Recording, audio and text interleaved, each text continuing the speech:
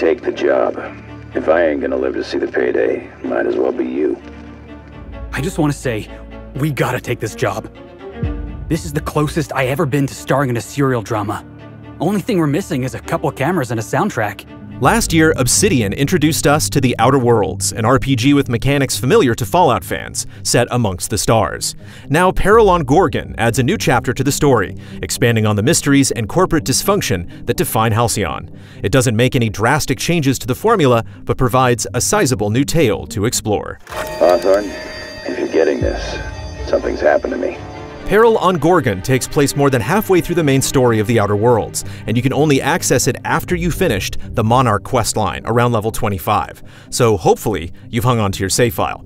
Once you're far enough along, charting a new destination on your ship will prompt the delivery of a mysterious package containing the detached arm of one Lucky Montoya holding a recording device. The message it contains leads you to a rich heiress who wants you to retrieve her mother's journal from Project Gorgon's abandoned offices, so she can clear her family name.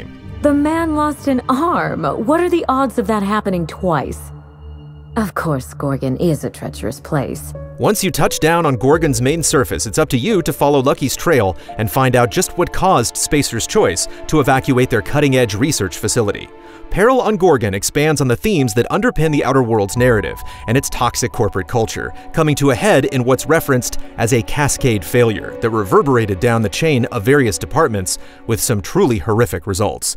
As you interview the few survivors and dig through company emails, you'll eventually start to uncover the answers to questions that you may have had since the beginning of the main game. My eye! I was wondering where I'd misplaced that old thing. As you might expect, most of your journey takes place on the surface of Gorgon, juxtaposing the green and purple hues of its outdoor environments with ruined apartment complexes and opulent office interiors. It comes in as one of the larger zones in the Outer Worlds, and there is some diversity in its facilities, including an overflowing trash dump and an old mine. However, since it's an asteroid, the constant nighttime vibes can feel a little dreary, and there aren't many coherent inhabitants outside of a small bar full of scavengers and folks trying to tie up loose ends. Give me a taste of the goods, just so I know I can trust you. You can't trust me. Now, did you bring the payment? I don't know. Did you bring the goods? Thankfully, the second half gets a bit more diverse, both in terms of locations and characters as you go off-world to track down some of the facility's former employees for more info. The mission takes you back to new areas in places like Byzantium and Groundbreaker, and as the pace of the main story picks up, filling in the rest of the puzzle pieces becomes more interesting. This unit has been programmed to provide a selection of marginally subversive repartee. Of course, there are some additional side quests to embark on as well. One is you recover a journalist's hidden recordings, while another has you search for a memento of a widow's lost husband. Plus, there are a few minor encounters, like settling a drunken argument at the bar. The Outer Worlds isn't afraid to be goofy from time to time either. A disoriented flight crew mutters about llamas, and if you bring Felix along as one of your companions, he'll treat the whole thing like he's in an adventure drama, narrating parts of your travels and making a poor attempt to hit on the woman who hires you. Hey boss, what's our policy on getting to know our clients a little better? You think she'd appreciate some company? Combat is largely unchanged and has the same strengths and weaknesses as before. As long as you've invested in some good weapons and do your best to get the drop on an enemy, it's not too tough to manage, even on hard.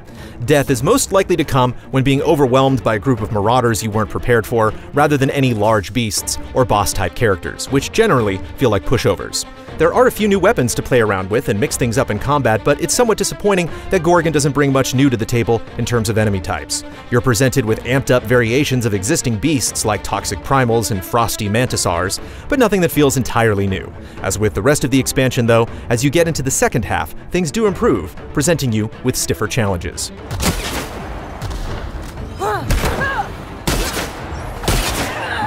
There are also some good opportunities to bypass combat altogether by bribing guards or hacking into systems to shut down automated threats. For those of us who prefer to play the negotiator rather than the mercenary, the dialogue game is just as strong as before, complete with snarky comments and persuasion checks that can lead to some satisfying outcomes. Some of the quest lines engage you with choices that aren't a clear-cut matter of good versus evil, and it's great to feel like you need to struggle with those moments of indecision. This greeting constitutes your confidentiality agreement. You hereby agree not to disclose the location or existence of these events. Thank you for cooperating. In all, Peril on Gorgon lasts around 12 to 15 hours, depending on how much you want to read and scavenge, and there's more than enough here to warrant the $15 price tag. It's a solid journey, particularly if you want to reconnect to your crew and learn more about Halcyon. Digging through the ruins can get a bit lonesome after a while, but once you start meeting new characters and picking up the scent of where all this is going, it can hook you in through to the end. Llama.